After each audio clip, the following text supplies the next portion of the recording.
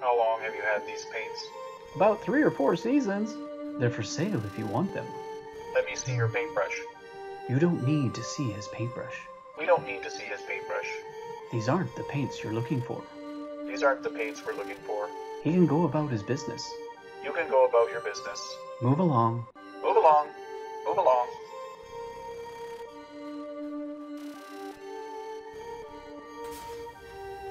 Hey guys, Sean here from Aardnor Studios. Nice to see you again. This video is coming to you a couple of weeks after the last one. Probably will be the way I'll go for a little while. I have a lot happening in the shop right now, getting ready for the Calgary Comic Expo. But nonetheless, this week we're working on something exciting. It is a display stand, a Star Wars themed Tatooine desert town look. It is from start to finish. I know a few of you have been asking, do I only work in pink foam? That's the starting point. From there we move on to painting, and some of those other bigger projects we paint at a later date, but this guy is kind of start to finish. So there you go, I do actually use paint. So anyways, let's jump into the video, show you how I went about making this little display stand, and yeah, let's go from there. Well, this project starts with a large piece of pink XPS foam. We're cutting it down here. This is 6 inches wide. I'm making some strips.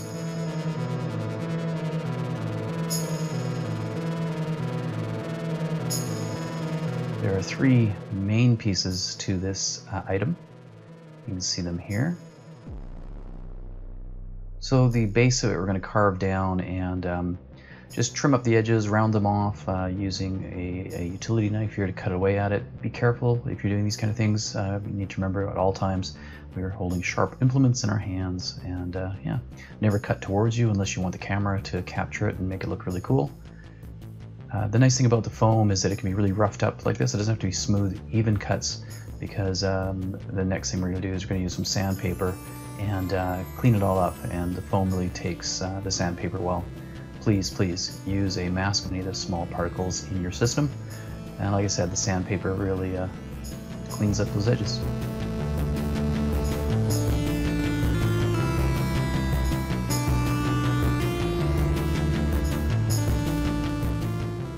Alright, a little texture on everything using a rolled up tin foil ball. Say that 3 times quickly, good luck. And yeah, gives some nice texture to the whole thing.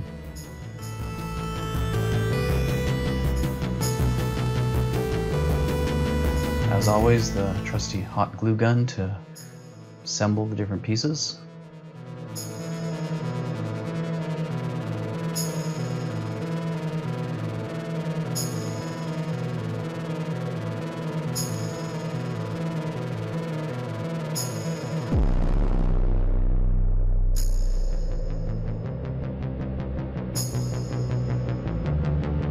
I need to pull out the trusty book of knowledge.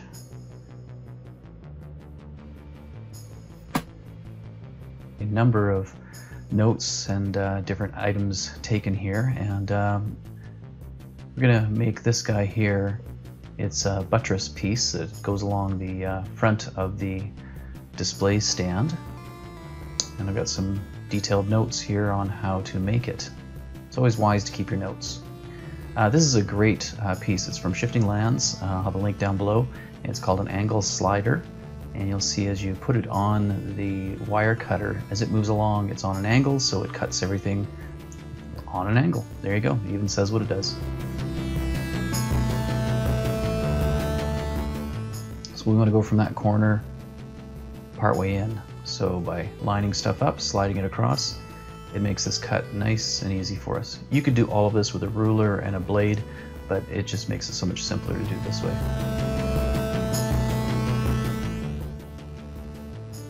There we go.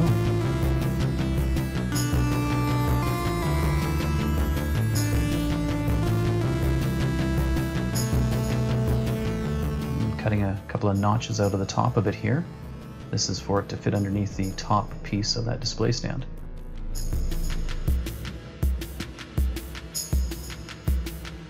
A little bit more hot glue and a bit of a friction fit, and it goes right in there nicely. Alright, and that's what we have so far. That's kind of the main pieces of this build.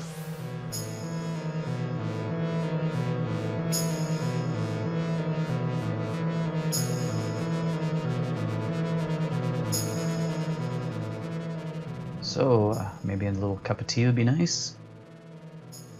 Sadly, that mug broke 2 days later.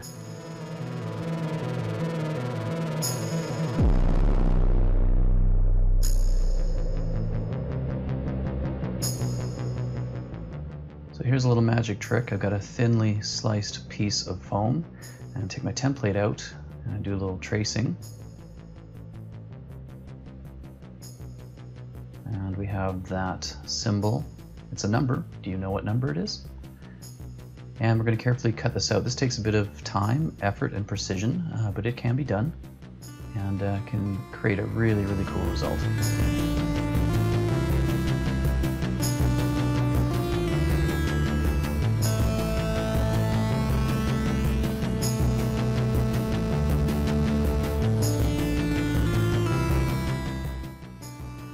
All right, some more glue and put it into place here.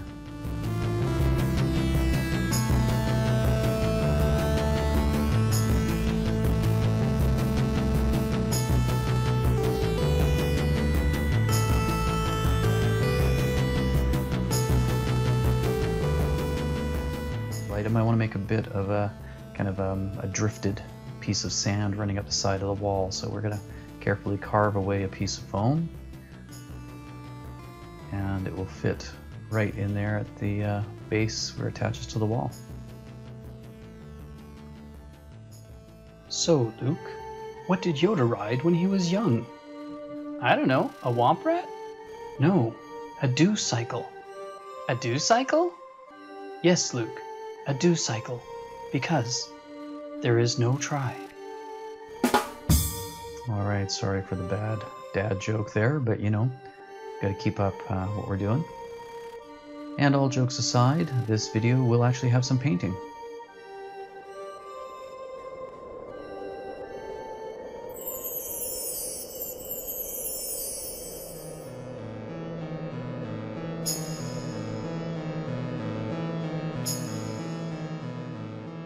I want to give a little shout out to my nephew Finn. He's a Star Wars baby born on May the 4th, and I made one of these display stands for his birthday this year. So working with brown, just straight brown, these are cheap craft paints from Michael's here in Canada. Work really well. We're going to cover the whole display stand with this brown to start with.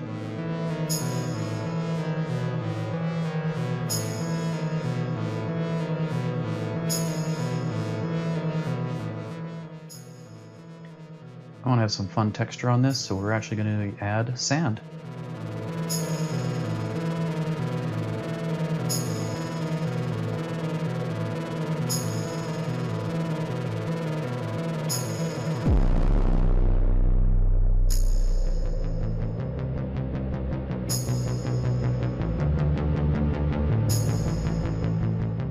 So I've got some watered down PVA glue, or in this case it's kind of carpentry glue, and just water down, paint it on, and then we're just going to dust sprinkle on the sand all over, and that will give us this really, really great texture at the bottom for us to work with.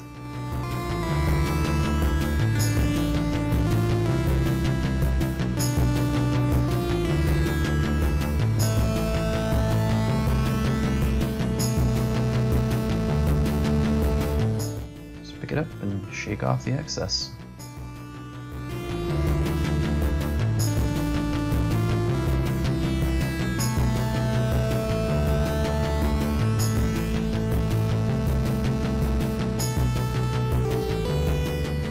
So once that's all dried up, I'm putting on another coat of the pretty thick, getting it in all the different cracks and grooves and spaces between the sand.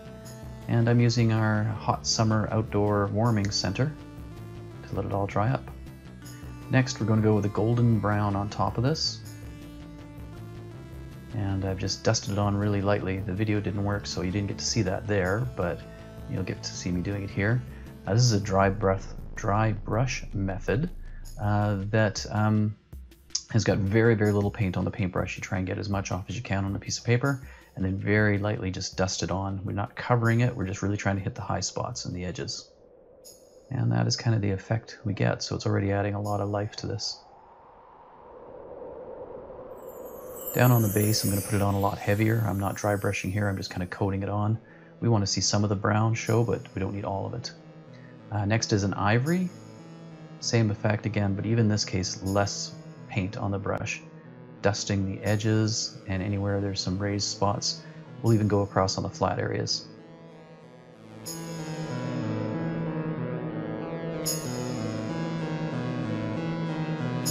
There's a comparison. That bottom part has been done and the part to the top hasn't. You can see the difference. Doing the base again, a little heavier on the sand area.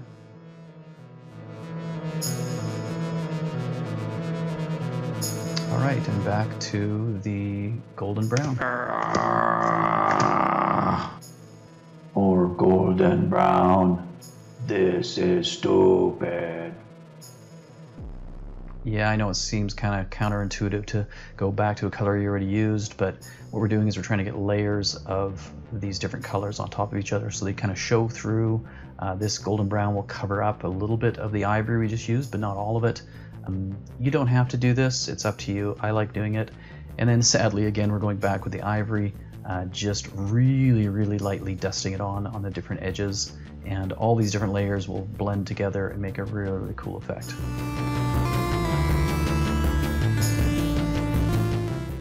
You can see the bottom part's done and the part to the left hasn't been. And like I said, it gives a really, really good kind of stone sand effect. Vanilla now on the bottom. This is quite a bit brighter, obviously. I'm trying to make it look very sandy down there. And again, it's placed on fairly heavy. And now to the last part on the base, it's a dark gray. Mix up a nice wash, so I add some paint, followed by a good amount of water. Stir it all up. And there we go, just slosh it on. It's going to get in all the little cracks and holes between all the sand, and the lighter stuff is going to show on top of it.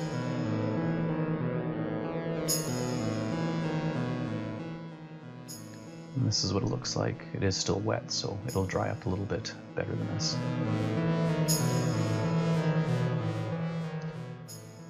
The final item, I want to put a stripe on this. I'm using some painter's tape that is not very sticky because I don't want to pull up any of the work that I've already done. And I'm just masking off a bit of an area for the stripe.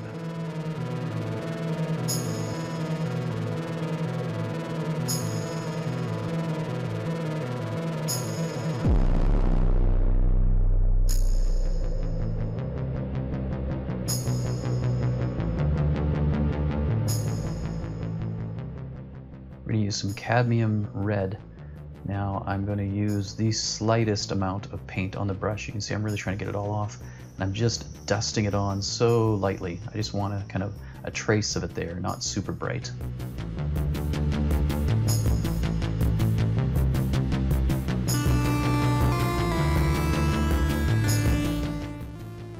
All right, like Christmas morning, I'm kind of unwrapping it here. You see it's there. There is a bit of a line, obviously, because we masked it off, and I'm just going to lightly dust along the line to make it blend in a little bit more and make it look a little weathered. Alright, that's the process I went through to make these display stands. They are fun to make, they look really cool, they work very well with action figures. I do have some of them available for sale. I do sell items in my Etsy store, the link is below. And I also will be at the Calgary Comic Expo, as I mentioned, selling them at the booth there. That's in September, so if you're interested, drop on by. I want to say a big thanks to everybody who's supported me. If you are enjoying these videos, please subscribe, like, it all really helps. We're trying to grow this channel. I'm having a lot of fun doing it. I hope you're getting something out of it. Make some comments if you want. I'm certainly willing to respond back. And yeah, we'll see where this goes to. So anyways, let's have a look at some of the beauty shots of this, and I will see you guys in the next video. Until then, keep making.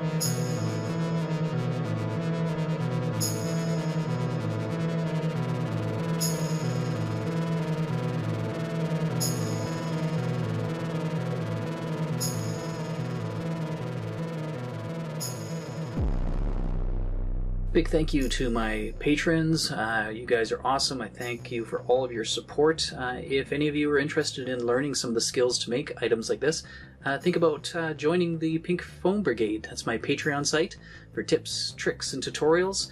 Link below.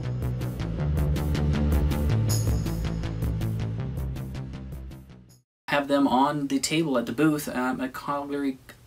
I hope you're enjoying the video. The thing that so that's this. Thank you for coming by. This is the video in the